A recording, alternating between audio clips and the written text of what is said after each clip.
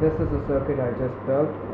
It's called the Blue Clipper Distortion Pedal, and it produces distortion by utilizing the TL071 op-amp. It's connected in an inverting configuration. This is my setup where the guitar goes in right there, and the output's connected to my MIDI interface. There's just one a pot there for controlling the volume.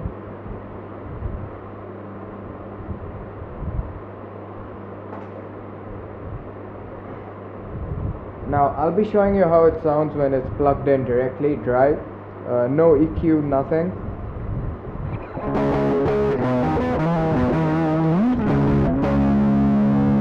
You can clean up the tone by pushing your volume pot back on the guitar and bring it back up. So even though this doesn't have a gain pot, I think this can be used to get lots of different sounds. Now I'll be passing this through an amp simulator on something called the TH2. So with a little EQing, you can see the sound improves a lot.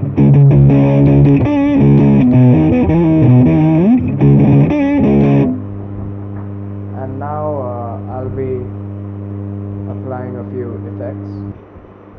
Let's hear it against a backing track.